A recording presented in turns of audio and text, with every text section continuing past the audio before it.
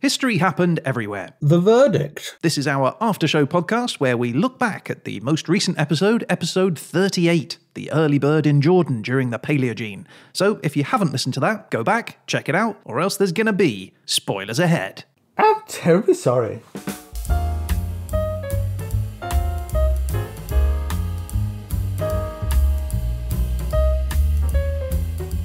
Hello, my name is Ryan Weir, and you are listening to History Happened Everywhere, The Verdict. I'm here in the HHE studio with my good bud. It's Peter Goddard. Greetings, I'm feeling trepidatious today. I'm in front of the beak, as it were. I'm nervous about what's going to go down. Well, we will find out very soon. From our judge, our resident critic, it's Judge Dersley. Thank you very much, and Peter, you're right to be scared.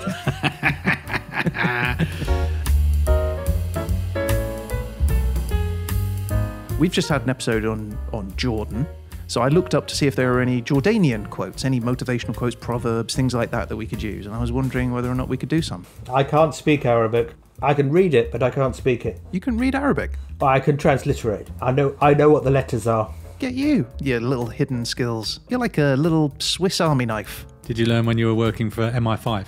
I'm afraid I can't tell you. I think MI5 would be desperate. Well, you do like a martini, so my suspicions are aroused. Dersley. Paul Dersley. Judge. No. Absolutely not. Can we call you Judge, by the way? Like, are we allowed to say that? Like, you know, impersonating a policeman is something that is illegal. Is it illegal to say you're a judge? Or can anyone just say I'm... I think anybody can say that they're anything. It's whether they act accordingly. So if I ordered you to be executed, that's probably a bit too far. That's worse than a D. Execution. You know you've done a bad podcast when the verdict is death.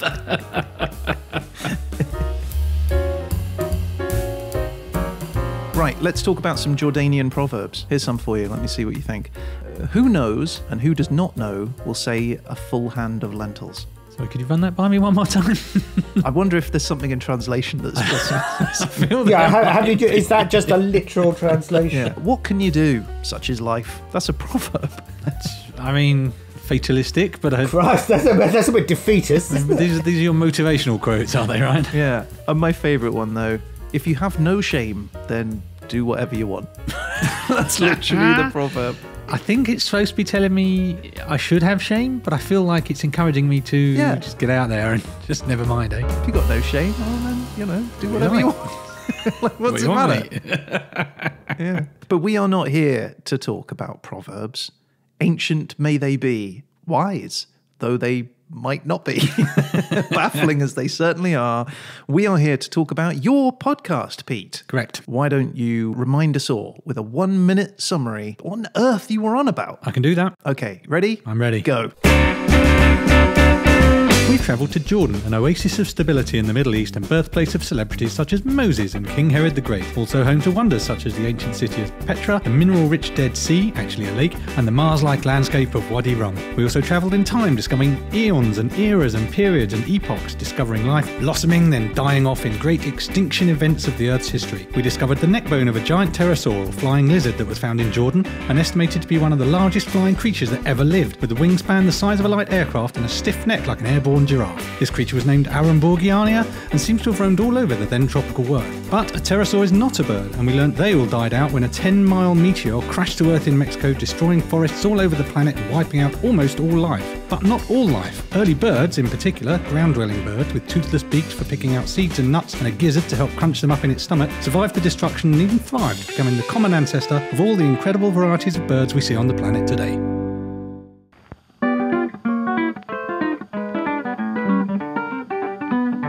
That was last week's episode done, summarised nicely. Nice one, son. Now we're over to a young Dersley, who's gonna tell you what he thought of thee. He'll take you apart without any care. He's the lovely Paul Dersley. The lovely Paul Dersley. Oh, I remember it all clearly now. It's all come back to you. It came flooding back, didn't it? With flooded in. Paul, the microphone is yours. What did you think of episode 38? I actually learned quite a lot. I'm staggered. What really stood out to you? What was something that you were surprised to learn? Well, I'm surprised to learn that all of the names have changed since my day. Of the eras and the periods and whatnot. Yeah, you see, even the Paleogene is not something I've heard of. I've heard of the Paleolithic. And then there's the Paleocene as well. Because you were talking at the boundary as well with the iridium. Now, I always thought that was called the KT boundary. There are unofficial epochs and eras. So there are time periods that are kind of official and some that are not. So the Anthropocene epoch is an unofficial unit of geologic time. Well, they can't decide when it started. Yeah, and it's supposed to be when human activity started to impact the planet's climate. Oh, the climate. I heard it would have been... Oh, we're back to our favourite subject. The first nuclear detonations seeding the Earth with those elements and minerals that were generated in those explosions. Interesting. Yeah. So, I mean, I would have said the Industrial Revolution. I would have said that. That's another one that is, in the bag. I think that's probably the leading contender. You'd think so, isn't it? Well, yeah, but of course you're getting. They didn't know it at the time, but you're getting loads and loads of noxious emissions. So it was starting changing the atmosphere. But this is unofficial. It's not a real, in inverted commas, epoch. It's just I suppose if everyone uses it, then it doesn't really need to be official. But then I got confused and thought, who decides what's official or not? And it is, in fact, the International Commission on Stratigraphy. Stratigraphy. Or the International Stratigraphic Commission. All right. Okay. So, yeah, I guess there's a group of people who go, yes, rubber stamp, that is now an era or an epoch or whatever, period or whatever. Well, it's a bit like that thing a few years ago, wasn't it? Where, they changed the solar system so Pluto was not a planet anymore.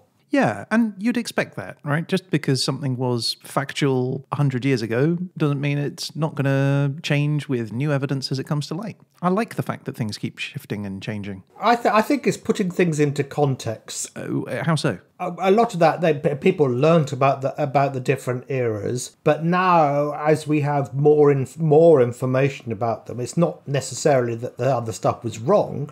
It was just it needs to be looked at in a wider context. Although some things were wrong, weren't they? When the paleontologists made up some dinosaurs, they just sort of randomly stuck the bones together. Yeah, there's that one with a thumb that started out on its nose, isn't there?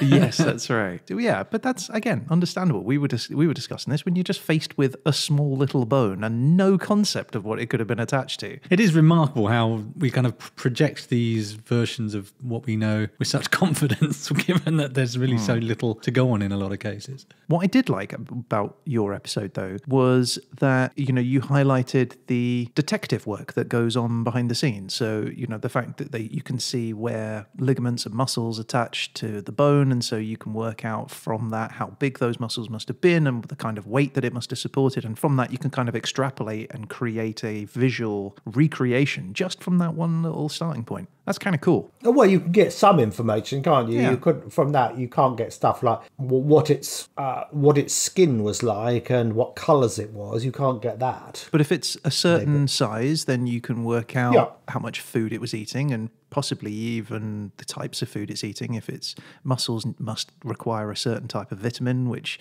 is only found in certain types of food, so it must be eating those things. You can kind of keep going and keep on extrapolating. Is my point? Yes, you're right. You can sort of deduction. You can sort of say, well, if it's a big bone with a large surface area, as you said, there must be lots of muscles attached to it. Therefore, how do muscles attach now? That's unlikely to change. So it means it needs to be a certain size. Deduction's the right word, isn't it? It's like Sherlock Holmes. Paul, when you said that you learnt something here, I never know whether or not you're being sarcastic or not. So just to clarify. I learnt that all the names have changed. Okay. So anything else stand out for you? In terms of new facts, no, not really. It was interesting hearing a profile of Jordan and hearing how it is stable compared to the other countries around it, given the, as you say, the Sykes-Picot Agreement that drew that famous line in the sand. Yes. It's a literal line in the sand in this case.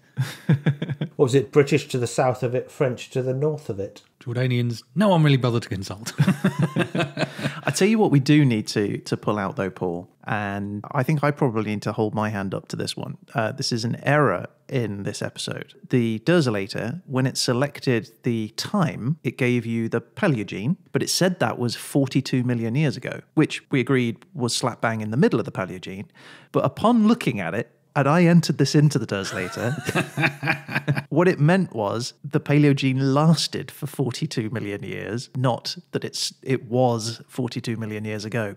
So, and have you checked all of the other ones to make sure you haven't made that mistake again? I have gone through them now, and they are now correct. So how many other geological epochs do you have? There were a few in the Derslator, yeah. Well, as Pete went through at the time, there's an awful lot. He did an entire song about it, if you remember. Delightful ditty. That song, is that your song? Yeah, Pete wrote that. That was very good indeed. Ooh. I don't like the way this episode's going. You're going to get a good you're going to get a good grade, and I hate it. Take a pat on the back. You need to work that up. Wow. Because comedy songs are notoriously difficult. That's like the Elements one, isn't it? Yeah. I edited it. You know, the clapping behind it, that was me. That was all his clapping. I couldn't have done it without him. Anyway, so all of our posters, all of our work that says 42 million years ago, it's not wrong, but it wasn't the Paleogene, which was 66 million years ago to more recently than that. More recently.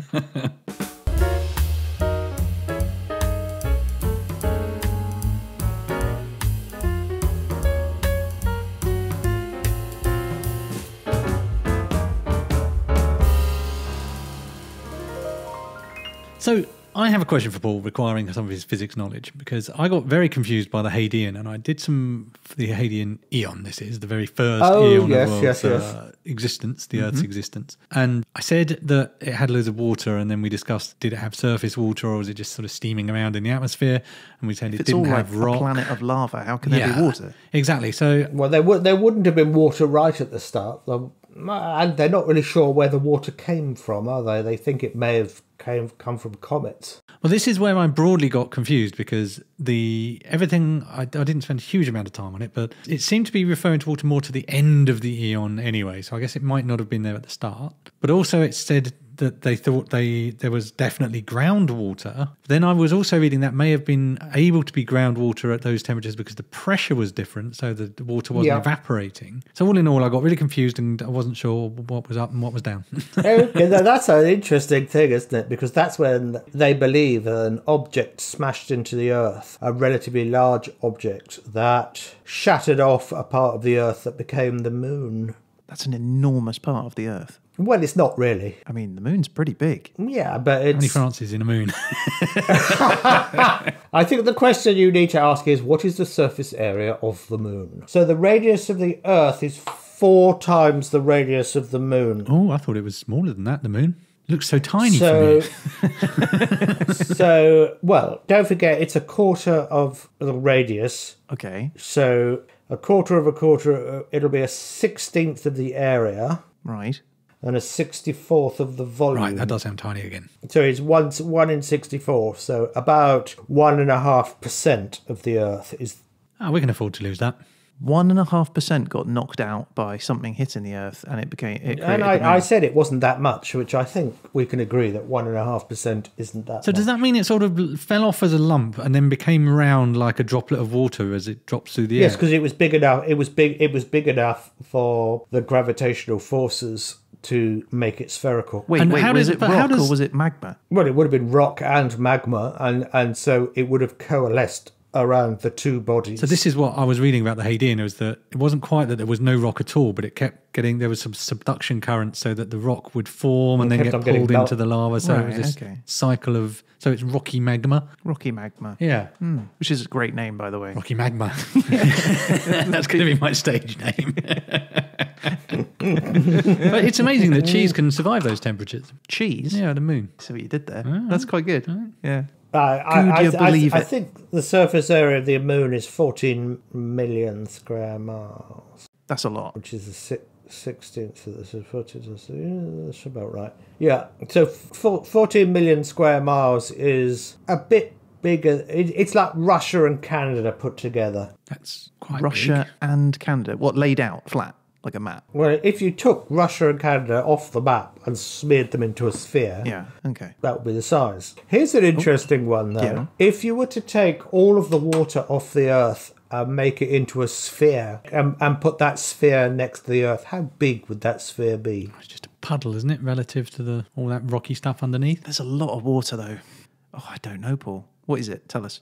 Well, you can make an estimate, can't you? Half a moon. If the radius of the Earth is 4,000 miles, the surface area is 4,000 squared. Right. Which is... If you could see Ryan and me looking at each other blankly at this point, you would... Terrified he's going to ask us a question. Which is 16 million. Yeah. Multiplied by 4, which is 64 million, multiplied by pi, which would be about 180 million. Actually, we don't need pi, do we? We can... Anyway, so... Never say that. We always need pi. So that's about 180 million. So take 70% of 180 million. 18, 20... So that is about 130 million square miles of ocean. Say the average depth of the ocean is a mile. That's 130 million cubic miles. Can you hear Paul's brain? Because I think I can hear Paul's brain. I know you're not going to use this. No, I definitely am going to use this. Let's amplify.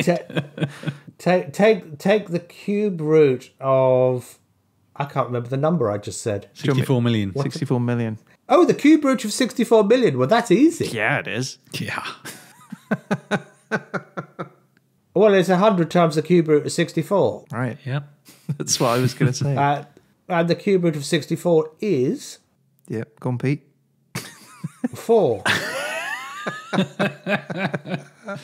4. So it's 4 Yeah. was the answer. How big is the moon relative to the Earth? 4. Cracked it. No, we're talking about the depth. So it'll only be a sphere about 300 miles in diameter, which is not very big at all. 300 miles in diameter. Tiddler. I could swim across that. Yeah. I'm glad that we both had the same instinct there. Okay. I have a question. This is a question. Where does water come from? How is it formed? I mean, I know it's H2O, which is hydrogen 2 and oxygen. Like you said, there was a comet that maybe hit the Earth and that's where the water came from. Well, how did the water get on the comet? There would have been millions of comets. Okay, well, how did the water get on the comet? Well, the water would have been made on the comet. The water was made on the comet. Okay. How is it made? You could actually use heat or electricity to combine hydrogen and oxygen. Obviously, it would make water, it would make steam or water vapor. But then as things get cooled, it will condense out into water. You know, everybody's done the experiment of cracking water by running an electric current through it to produce hydrogen and oxygen. It's effectively the same thing in reverse. You know, the space shuttle used to burn a hydrogen-based fuel, and when it burnt in the air, the byproduct was water. So they used to launch with very little water on board, because when it was actually launching, it was just generating loads of water for them. Wow, that's kind of cool. I did not know that. And it just burns hydrogen. That's enough to make water. It just makes water. Water just appears. Well, burning hydrogen in an oxygen atmosphere, yes. In an oxygen atmosphere, okay. If you were to burn hydrogen in a carbon atmosphere, you would get methane. Oh, how have I got through life this far? Don't worry, it's Have I pumpkins not next been week. hit by... Yeah, it's going to be a lot easier.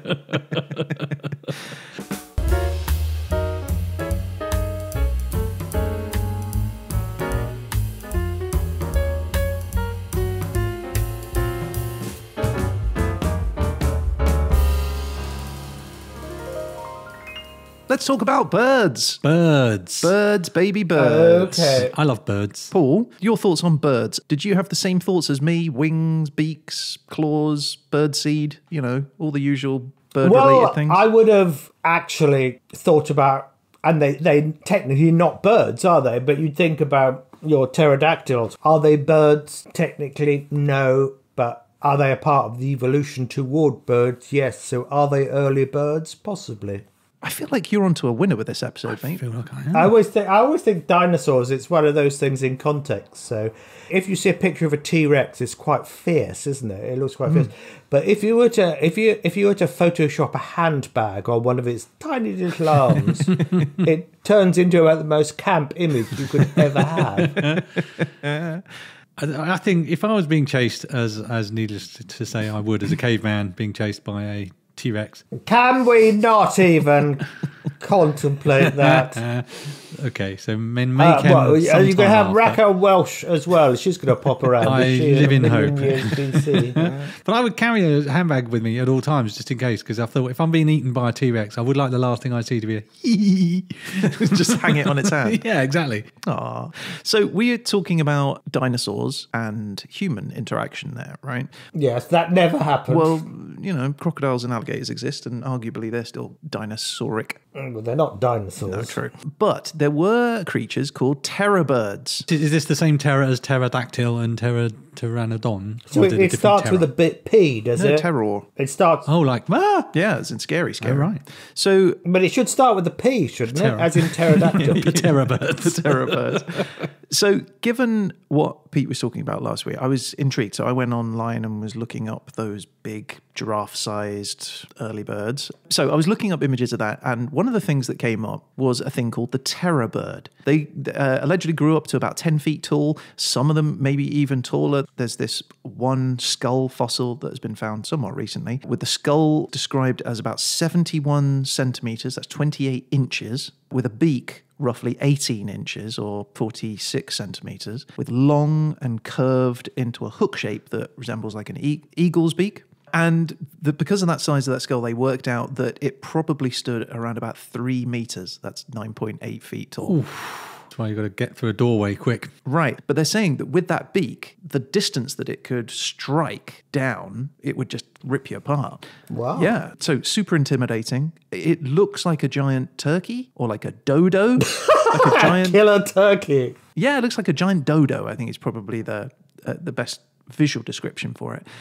It was incredible. So it probably tasted very nice. Yeah, very probably, yeah. It was extremely nimble, a quick runner. It was able to reach speeds of up to 30 miles an hour, so we would have had no chance running from it. These were around during the Paleogene. Now, obviously, you didn't pick that up because this is South America rather than Jordan, which was the point of your episode. So some of these terror birds existing up to around about 18,000 years ago. That's quite recent. Ooh. Yeah. Almost certainly, early man was having to deal with the terror birds. Oh my lord! On the plus side, though, if you caught just one, that Sunday's roast was going to be something special. Yeah, sure would. They've got to find how many potatoes? Well, they are in South America, so they'd be around. Yeah, that's right, potatoes. Yeah, and it looks like they made their way into Africa as well. There have been some fossils that have been found in Algeria of a type of terror bird. It's like a distant cousin called the lavacatavis. Lavacatavis. Yeah, the not quite terror, slightly scary bird. I knew a few of those. Yeah, scary bird. We've all met a scary bird in our time. We have. So there you go, terror birds. That was good. I was going to return to your list. You gave me a list of bird-like qualities, and I didn't actually give you the definitive answer as to what constitutes a bird in these modern times. True. So the full list is they're warm-blooded vertebrates, so a spine and blood that's warm. Yep. They've got feathers, which you clocked. Yep. Toothless beaked jaws, so beak, which you said. Okay. Hard-shelled eggs, so I'll give you that one. They have a high metabolic rate, a 4-chambered heart, and a strong, lightweight skeleton. So nests, no. Birds have W and Z chromosomes, not X and Y. Oh, really? The reason they're different is because the odd thing about birds is if you have a pair of the same chromosome, it's male, and if you have two different ones, it's female, which is exactly the opposite of mammals. So a male is XY and a female is XX. And now I don't know which is which, but say a male is WW, so a female will be WZ. And if you're YYY, you're Tom Jones. I don't think a YYY could exist. You could have an XYY and even an XYYY. Because wasn't there a television series called the XYY Man? Because basically, if you have that XYY, which is very rare, sort of you're quite thuggish. Because that's the reason why they say, you know, it's what defines thuggishness is the Y chromosome. Fascinating stuff.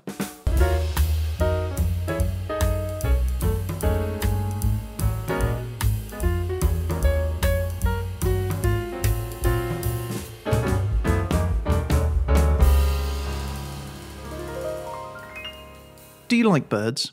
Like, do birds scare you? No. No? Okay, well, I mean, Hitchcock made a movie called The Birds, which was famous for being quite terrifying, about birds attacking people. That was based on a Daphne du Maurier novel. What about you, Pete? Are there any birds that freak you out? I find birds quite unsettling. I think it's because they're twitchy nature. Right. Always moving their heads around real quick and basically being evolved dinosaurs, and I don't like it. If you've ever been chased by a chicken, you'll know it's quite a terrifying thing. Well, chickens aren't very nice. No, scary things. I've never been scared by birds. I've always been, I think the first word I said was a colloquialism for a blackbird. The first word you ever said. I'm sure Mama and Papa were highly disappointed when you went, Corvid. Well, it's not a corvid, is it? It's passerine. Those were his genuine first words. His parents have gone, look, Paul, there's a corvid. Well, it's not a corvid, is it? It's a passerine. Actually, she said Mama. My first words were dick. All right, we'll cut that there. Not the dick. That's what the rabbi said. Jewish. I hope not. Oh, dear. What's your favourite bird? I'm a big fan of the corvids. I like a crow or a magpie. I like a smart bird that can recognise people. Well, that's interesting because they're the sort of the more creepy ones. Yeah, you like I like that those. because I feel like I could come to an accommodation with them. It's the ones that are just all urges that I don't like. Urges? I don't understand what you mean. Well, just you can make a deal with a crow. That's all I'm saying. Whereas a chicken is going to go look at you blankly and just come after you anyway. Yeah, well, I like the raptors, I have to say. It's one of those things where you sort of see a raptor and some stupid vole. You sort of... You're backing the raptor against the vole, are you?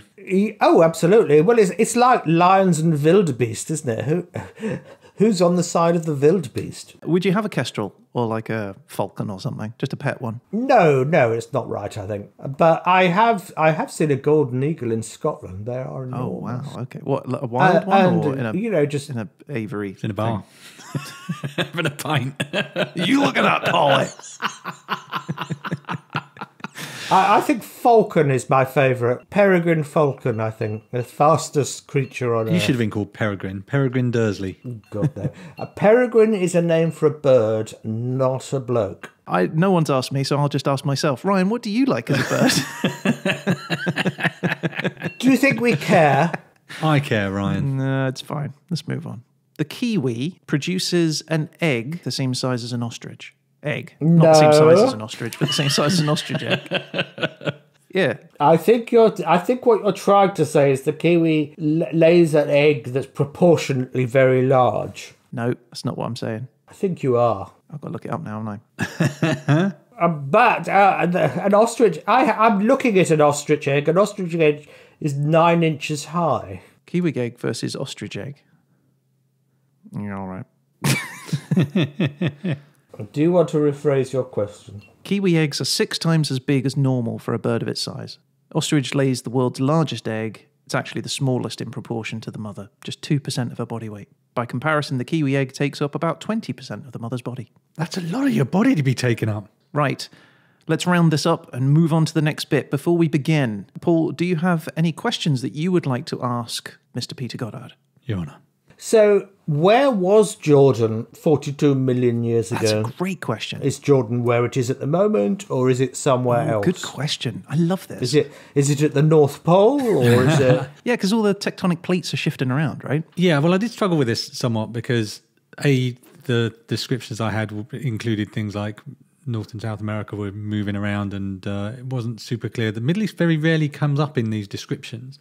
But it seems to me, looking at a map, that it seems to be kind of attached to Northeast Africa. So rather than there being an Africa gap Middle East, that seems to have all been smushed together, and it's kind of there. So geographically, largely the same place. Not massively different. It's not travelled halfway across the globe or anything. Okay. Right, okay. I suppose, that's... Thinking about it, that's right, because 42 million years ago isn't that long ago in the history of the Earth. It's 1% of the history of the Earth. Yeah, you wouldn't expect a massive shift, but you might expect different seas or things like areas underwater or more land being exposed. Yes, probably you look at the Earth at the time Things like Madagascar will probably still be linked to Africa, and right, exactly. Australia and New Guinea would be linked together, maybe even linked to Asia. But I think the general configuration of the continents, maybe with a gap between North and South America, would be similar. Okay, well, hopefully that answered your question, Judge. But now is the time where we must enter the court. Can I request trial by combat? You can. Are you clapping? I was just knocking my gavel. Oh. All right, let's play the tune. He's the judge. Paul Dersley is the judge. It's time for his judgment, judging all the things we does. Yeah. All rise for the judge. Okay, here we go. My lord, Judge Dersley, we stand here before you. One of us, the accused. One of us just... Yeah, are you counsel for the defence or counsel for the prosecution? We've got a unique system here. It's based on the Napoleonic system where one guy just makes it up as he goes along. Yeah. Well, that's not the Napoleonic system, is it? Because everything is codified in the Napoleonic... Anyway, Judge, would you mind giving us your grade for accuracy? How accurate was the episode? Did you find it wanting? Well, there wasn't that much about Jordan, really. Oh, that's unfair. So the bone was found in a railway in Jordan. I'm afraid I can only give you a C- for that. My goodness, C- for accuracy. Okay, so knowledge, facts. May I approach Did you the learn bench? anything? I'd like to remind Your Honour that you said that you learned many things today. Will the accused shut up? Do you know Just like Law what, and Order, Goddard? If you'd have kept your mouth shut, you'd have got an A-. But you can get a bloody B+. Brutalised. I'm writing that down, Your Honour. Objection, Your Honour. No.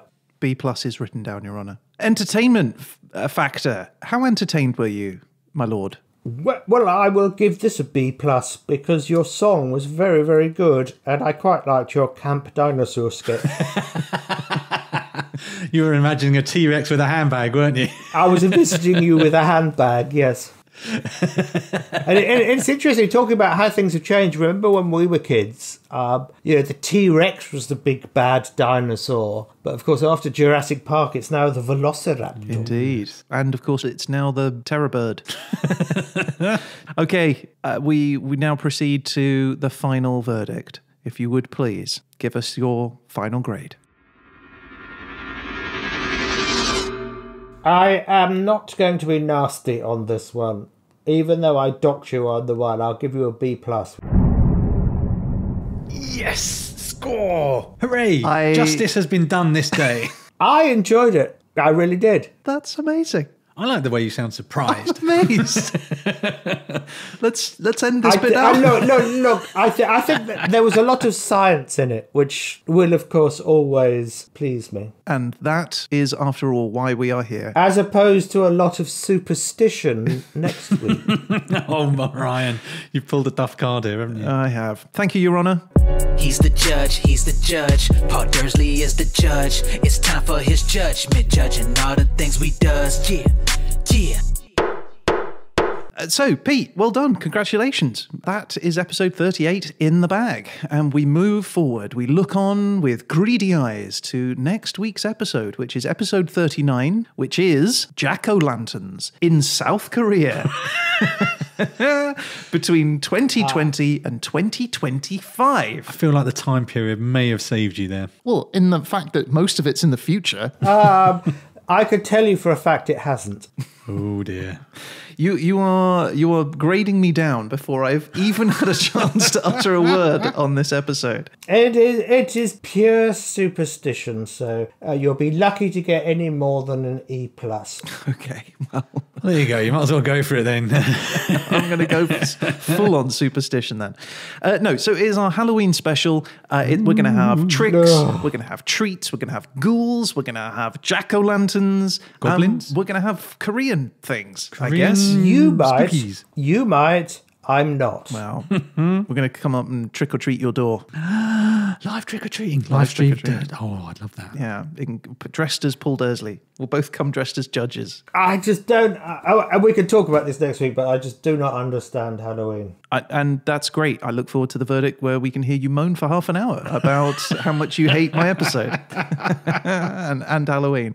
No, I'm looking forward to it. Tune in, listen, bring along a pumpkin. We're going to have a great time.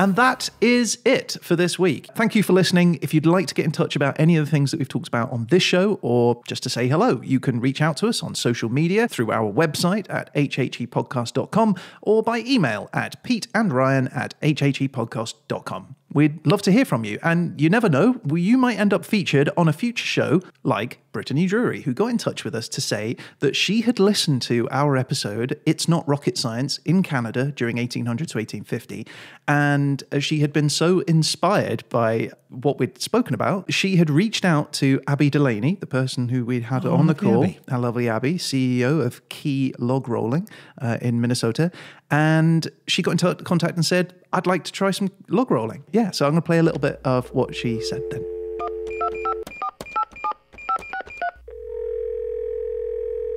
Hello, Pete and Ryan. My name is Brittany Drury, and I'm from St. Paul, Minnesota. After listening to your episode on It's Not Rocket Science in Canada, I decided to try out log rolling for myself. I was a professional figure skater in the past, so I figured I'd have a pretty good shot at staying on the log, and I thought it would be a fun challenge. Anyway, I just finished my first lesson at Cedar Lake in Minnesota, and it was amazing. My first time getting on the log was less amazing. It was more challenging than I thought it would be, and I think I was only up for maybe 2 seconds max. It was actually only a 30-minute lesson, which I also thought would be a problem because I figured it would take me a lot longer to learn. But by the end of the 30 minutes, I was totally spent because you have to keep your feet moving all the time to stay on the log. And of course, you're falling off and getting back up, so it's pretty exhausting. By the end of my lesson, I was actually able to keep myself up for a lot longer than I thought I would have. I think I clocked in at about 30 seconds. But it was a ton of work. So I have no idea how the log drivers were able to do this all day on the river. And not only that, they're in a deep river, so they can't get off and rest like I was able to. So definitely more respect for them and the risky business that they did. Anyway, I just wanted to let you know that I loved my log rolling lesson and I'll definitely do it again. And I wanted to take this moment to publicly challenge Paul Dersley to a log rolling duel. All right, thanks guys. Love the show. Bye-bye. So there you go. How amazing is that? Paul, are you going to accept the challenge? Absolutely not. Well, she's ahead of you now in terms of practice, to be fair. I think she'd be ahead of me however much practice I had. No, how great is that? That is amazing. So thank you, Brittany, for getting in touch and reaching out and let us know. I was thinking, like, you know, if anybody wants to try out going to Mauritania to do some stand-up comedy, or maybe the Paleogene to fight a terror bird, then report back and let us know. So yeah, look, you don't have to travel all the way to log rolling country to feature on a show. You could just review us and rate us on Apple Podcasts, especially Apple Podcasts, because those recommendations really help distribute the word of the show to the world at large. Also, if you're on TikTok, Instagram, Facebook, or Twitter, you can find us at HHE Podcast. Subscribe to them and you'll get an alert when we post a little 1-minute animated HHE bite. That's right. And we'll be back again soon with our next episode. But in the meantime, if you can't get enough of the show, check out our back catalogue of episodes. You can find that in your podcast app, on YouTube, or on our website, hhepodcast.com. All right. So a huge thank you to the judge himself. Thank you, Paul. Where's he gone? He's disappeared. Paul. Can you hear me? Where have you gone? You missed your cue. Well, I moved and I hadn't moved the microphone, so that's totally my fault. All right, so a huge thank you to the judge himself. Thank you, Paul. My pleasure. And that's it. I guess all that's left to say is... You've been listening to... History Happened Everywhere. The verdict. Say I had a dripping tap in my bath and the plug was in. How long would it take to fill the bath? 2 years. Okay. One drip Yeah, a second, say. is what, half a teaspoon, Yeah, which is about 5 milliliters. yeah. So 5 milliliters, fill an entire bath. How many milliliters in a bath? Thousands. Thousands. Well, what's the size of So a divide bath? Work thousands it of out. milliliters by 5 How milliliters. long is a bath? About an hour. How long is a How long is a bath? How wide is a bath? How deep is a Yeah, bath? I think 2 years. I think he's right. Do you know you are actually on the right lines? So if we speak metric, so you could say a bath is approximately 2 meters long by half a meter high by half a meter wide. So that's This comes in at 2 2 years. times. I'm gonna be... 2 times. So it's a half a cubic meter, and a cubic meter is 1,000 liters. If it was if the bath was that size. Okay.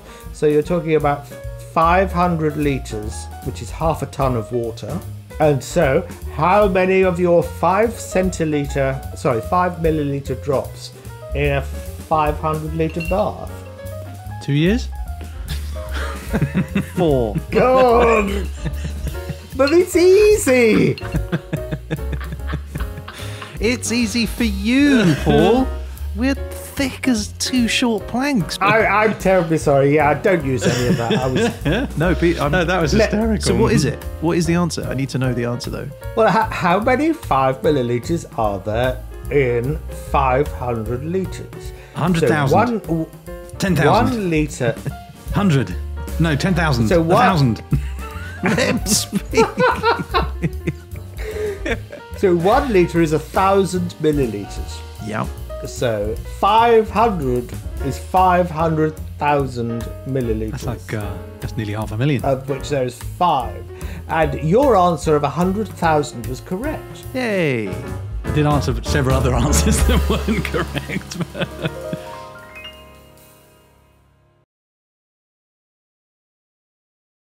Pig kidney transplanted into brain dead person.